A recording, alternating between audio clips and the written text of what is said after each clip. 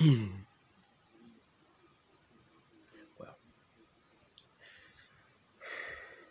okay. So, It Chapter 2, which came out in 2019. If you watched my first review of the first film, the remake, reimagining, whatever you want to call it, it was a bit of a rant, because there was things I thought could have been explored and done differently. Granted, I didn't read the book, but I had ideas of what I thought the film could have done. And then I watched this. I had seen this back when it came out, and somehow I guess I was more high on it back when it came out. Like, I remember praising the second one more than the first one. But yeah, this one also suffers from the problem of too many stupid jump scares. Pennywise is not used effectively in this much. He's in it for sure a lot, but it's like he's not scary. Like, and you already know how the scares go. Most of them are in the trailer. I mean, the same director comes back to direct, which is pretty cool, but also annoying because he doesn't learn what he could have done better in the first, whatever. I guess all the praise that he got from the first film, he wanted to up it. So, as much more Pennywise and more stupid jump scares. I'm a fan of the miniseries a lot. Tim Curry's Pennywise is definitively better, in my opinion. This Pennywise, there's a good Pennywise in there somewhere, but they don't use him the way they should. Granted, maybe he's like this in the book. I don't care. His look in this is fine. I like his look more here than in the first part. The same kid actors that were in the first film, they come back in this. Of course, I believe they de-aged them or something, I guess. To make them look the same age as they were in the first here. But I did like the interchange of the adults and then to the kids, and to the kids to the adults. So I like how they had flashbacks, but them as a group. I don't like the individual flashbacks because those were a waste of time. I get the MacGuffin thing where you all have to go, because Mike's like, you all have to go off alone to find your tokens, pretty much find your memories, lost memory possessions for a ritual that they have to do towards the end. Which I'm like, and most of them is like lame. Like, all Beverly's is a letter from Ben that she doesn't know who really wrote it, which was Ben. Ben's is a moment with Beverly, but wasn't really her. It was actually Pennywise teasing him and chasing him in an abandoned school hallway. I forget. Oh, Eddie's was his mom. He goes to a pharmacy, gets scared by a snot homeless monster thing, gets puked on, and with a stupid song playing. Beverly's is, oh yeah, hers also, she goes to her old home, finds an old lady living there, but then not really. Then it's actually Pennywise, of course, in disguise. Of course, we saw that in the trailers. So it was like, that wasn't really a surprise. So that could have been hidden, but whatever. there's a scene in this I use in a small little teaser for a stop motion I did, I think like a year or so ago, of a Pennywise little stop motion Lego thing, where the scene where he kills like this one little girl from watching a baseball game thing, where she goes to find a lightning firebug or whatever, and the hands come out, and then I used that clip, I edited that clip into a teaser. You can check that out. But I liked the first time we see Pennywise is like these two gay guys. They're being harassed, beat up. One of them gets thrown over a bridge into a river, and it's very faint that we see Pennywise, very blurry, but we know it's him. I liked that scene. That was a little bit kind of subtle, where he doesn't fully, but then he does the whole CGI long mouth thing and then chomps on the guy, which it was all right. It was okay. I wish they would use more practical effects, but Bill's character, or Bill's side story, whatever, memory, or really a side story thing, where he blames himself for Georgie, even though I thought we established in the first film he got over that when he, shot the fake Georgie in the head. I guess not, because then he still does this whole, it's my fault, and then I need to prevent this other kid from dying from Pennywise, and that could have been cut out of the film, because then it doesn't amount to anything. He goes to chase the kid in a mirror, a house of mirrors, thing, which I thought that was a pretty creepy scene, where you had Pennywise in these mirrors in the dark a bit. He's there and then he's not there. They could have done a lot of stuff with that scene. They could have made it way more creepier than it actually was. I did like the part where he's like just banging his forehead against the glass to get to this kid. And then all it is just he just chomps on the kid real fast, and then that's it. Then Bill blames himself. I couldn't get to him in time, and I'm like, how's this? Whatever. But yeah, that could have been cut out. The whole I forget the guy that breaks out of the mental ward. Barnes or whatever. He could have been cut out of the film, because Henry Bowers, he could have been cut out of the film. Really, he should have died in the first part. To me, he fell in that well. He should have died and hitting whatever. But no, we see him getting flushed out of the tunnel or whatever, and he survives, and then gets arrested as a kid, and then he's in a nut house. I'm like, why didn't he just? And then there's scenes of him with a zombie dead friend of his, I guess. Whatever. I thought that was dumb. Again, this whole Henry Bowers thing could just ended in the first film. Did not need to put it in the second film, because it doesn't amount to anything. All he does is try to attack. He attacks Stan, and then he attacks Mike. Gets killed by Richie.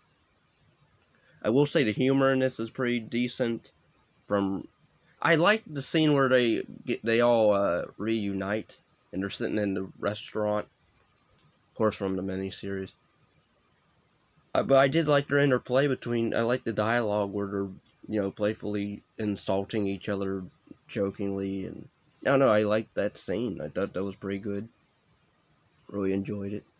And then, of course, they go off because they're freaked out over the encounter that they had. And then, now the stand death. I don't really count that as a Pennywise kill. I think that was more I think he did it himself, because he even wrote a suicide letter that he decided to take himself off the board. So really, Pennywise lied. Kinda. not even kind of, he lied. But yeah, them thinking that Pennywise killed him. No, it was actually him. So he just did it himself.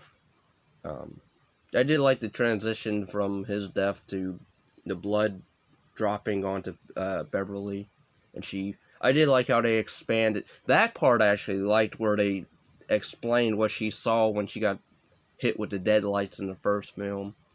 They actually expand on that in this one, um, which I like. I don't know if that was in the book because they didn't do that in the miniseries, but I'm guessing that either they added that in this, which I'm like, I wish you would have added way more better stuff then. You could, but you know, the ending battle was fine. They took cues from Elm Street 5 a bit, which I liked that one, so it was cool. But now I guess Richie's supposed to be gay. I guess because there's like a flashback of him with another boy, and like he it's hinted maybe he had a thing for him, but then that kid kind of not even kind of, he just decides to be a jerk, and because Henry Bowers comes around and outs him out or whatever, and so I guess he's supposed to be hinted as kind of gay, but then maybe he's not. But then we have two gay characters at the beginning, but then you don't want to make your main character gay because maybe that's not in the book. But then then why'd you hint that he might be if you want to do something different, and then you don't really do it different. You just half do it different. I guess I don't know. We're too scared to really. We don't know how people are going to react to that because that's not in the book. So whatever. Again, there's also a scene where Beverly has a flashback to her dad, where he is belittling her and talking about how her mom died because of her, and then he does this weird, creepy thing he does in the film where he's like, I can still smell her perfume, but then he gets up and literally almost violently starts spraying frantically all over Beverly and himself. I'm like, what is wrong with this man? And then she just embraces him slowly because she's scared.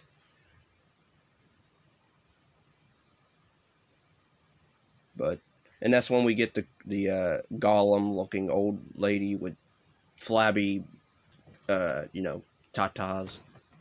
That was like, ew, I didn't want to see that. But we also get a dude's buttocks in this film. Get a butt shot of a dude, but we can't get Jessica Chastain to show anything. Okay. But we also, I guess they did kind of, but then not really, because that's a CGI person. That's not even, that doesn't count. I don't count the Gollum looking grandma. I'm sorry. And plus, that's technically a guy. That's Pennywise in disguise. So that's two dudes technically nude in this. So whatever. But we don't get any chicks.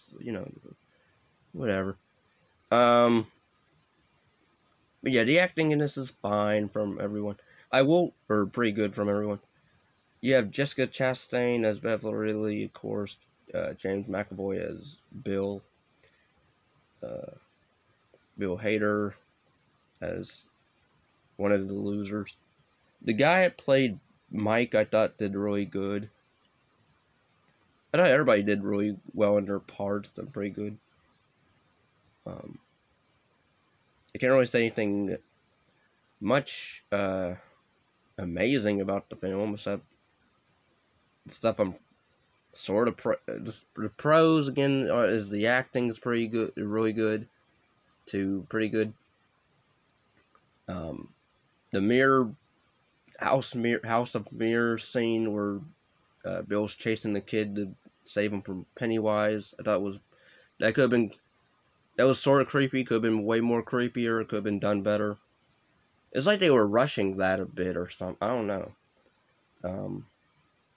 It seems almost rushed. Just have them chase them in here and do this and that, and then bang your head into the glass, which I laughed every single time James McAvoy bumped his head into a glass wall or mirror. And what else? I guess, oh yeah, the scene with Beverly's dad being creepy. Really, her.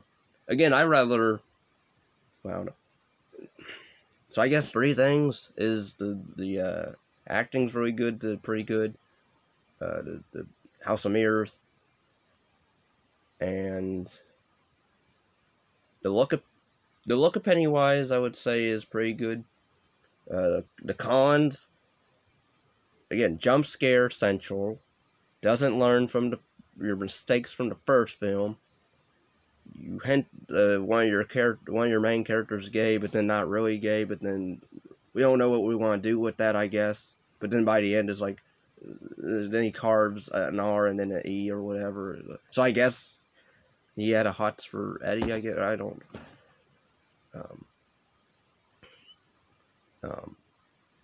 I think they should have They should have been more subtle with Pennywise. Way more subtle.